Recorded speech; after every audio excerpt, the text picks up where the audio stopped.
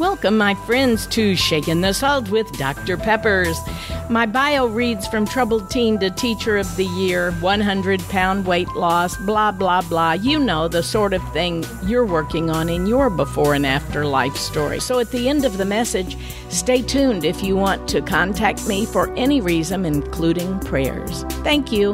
And I'm Dr. Peppers, Shaking the Salt. Here we go.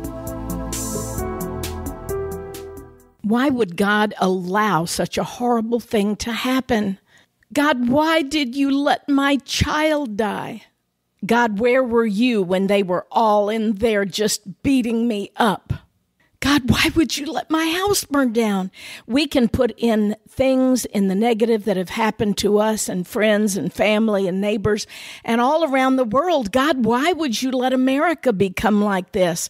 God, why would you let those people take over? God, why? You know what the ironic thing about asking that is? Most of us aren't looking for an answer, don't expect an answer, and we haven't really talked to God in a long time, many times. Sometimes you'll even see devout followers that will say they believe, and their life professes that they believe to a certain extent, but then when something good happens, they never acknowledge God. It's only in the bad things, in the hard times of life, that God gets the credit for that, but he didn't get the credit for the great times. Many people don't even think there is a God until they have somebody to blame. My husband and I love to blame each other for something being lost, and then we'll bet each other, oh, I bet it's going to be in your room. No, it's going to be in your closet. It's going to be in your drawer. Blame, blame, blame, blame. You know, sometimes things happen. Of course, we all know that book of why do bad things happen to good people? And we could ask conversely, why do good things happen to bad people? It just doesn't seem fair, especially living down here close to where that huge building collapsed on all of those people. And they just recently found a baby and a little toddler, the remains of, I should say. Why did this happen? Why did God allow that? We didn't ask, why did God allow those others to be found alive? Why did God allow so many to escape? Is this really a God thing? Does God dictate all of the accidents and all of the catastrophes? And, well, for one thing, we know surely he allows it. He didn't stop it. But we don't understand this old world any more than we understand our own bodies and minds and spirits. We can't even sometimes answer questions as to why we did something, much less as to why God did something.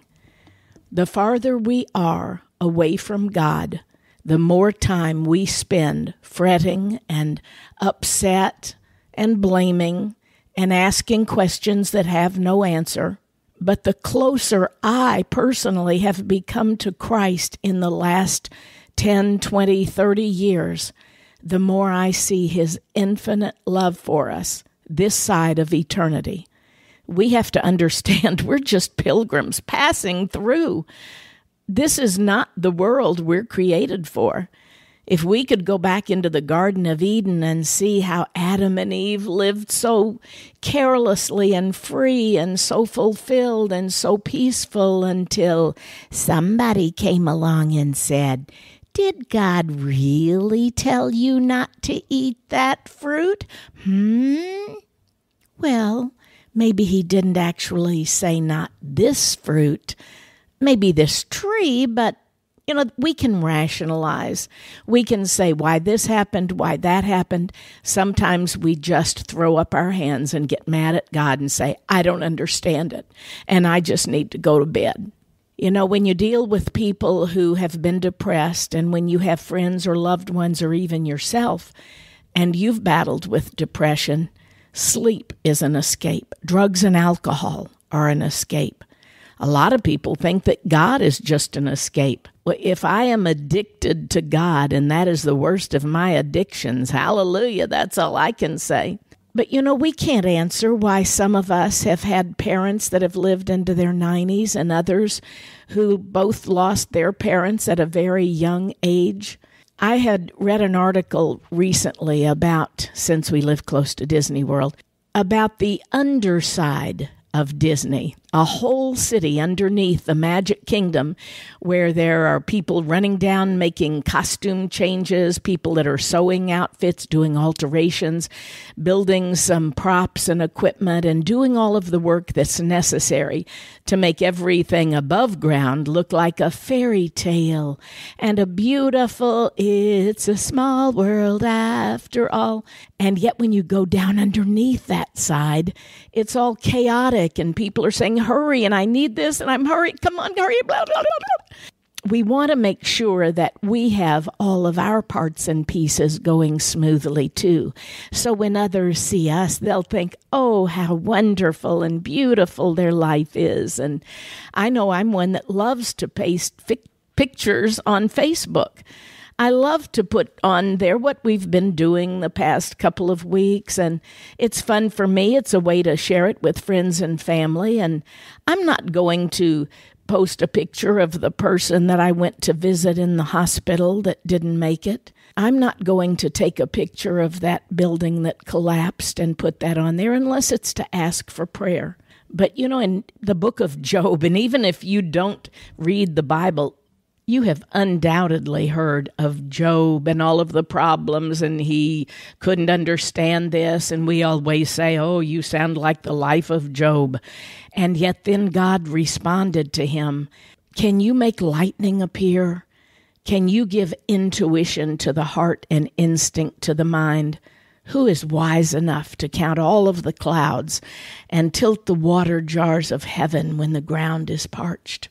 He goes on to ask about the animals and to wandering around in hunger. And we don't have to have been brought up in a Christian home to believe, at least to come to believe, that God so loved the world, he sent his only begotten Son to live and die for us, that we might have life and have it abundantly. I had a very unabundant life for so many years because I was my own worst enemy, and I was mad at God and mad at myself and mad at my parents and all of the people around me that bullied me, and I just hated life.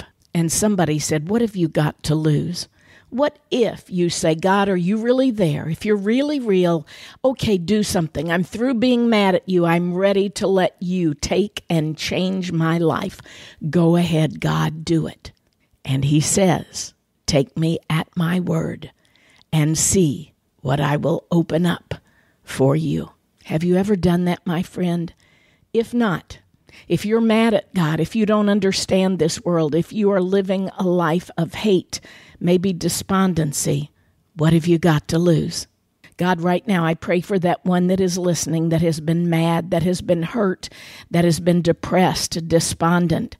I pray for that one to open up their mind, their spirit and soul, to just say, "Okay, God, if Christ is real, come on into me, change me, and make me yours." I guarantee you, my friend, you will not regret it if you really do that. If you really, really know that he has taken control of your life, you won't get mad at him anymore for long. You'll understand that greater is he that is in us than he that is in this world. God bless you, my friends. I pray that you have a wonderful summer, and I pray that you're taking time to be with God each morning, first thing, and turn your life over to him for the day, for the week, for the month, for the year, and forever. I'm Dr. Pepper, shaking the salt. Thanks for staying on, my friend. If you would like to contact me, visit saltandlightministry.com. If you want to share your story with me, ask a question, have me come speak to your group, or maybe just request prayer. Once again, saltandlightministry.com. Thanks, and God bless.